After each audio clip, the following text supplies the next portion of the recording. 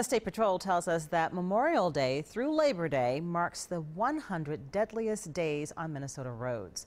During that stretch of time last year, 120 people died on roadways in the state. Those deaths account for more than 30% of the state's traffic deaths in 2016. WCCO's Reg Chapman has more on what's being done to bring that number down.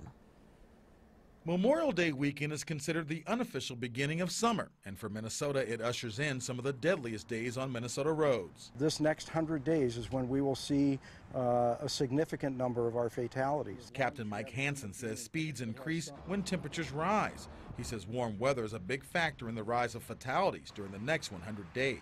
We have a short window period to enjoy summer in Minnesota, and as a consequence, people tend to get in a hurry. We're distracted. We're trying to do too many things at once. Captain Hansen says with all the congestion and construction projects across the state, drivers should focus on the road. Distracted and impaired driving are two things pushing the number of traffic fatalities up between Memorial and Labor Days. Hansen says there are ways to protect yourself when on the road. Always, always, always make sure you and everybody in the vehicle has that seatbelt buckled up. That is your best defense against a mistake being made by another driver. The second part of that is having to do with paying attention.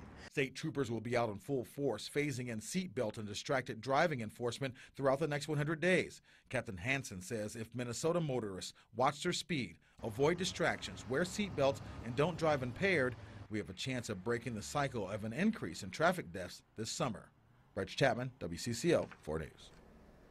The Department of Public Safety says there have been 115 fatalities on Minnesota roads so far this year, and that is 10 fewer than at this time last year. State troopers hope that decline is a sign that educating the public is paying off.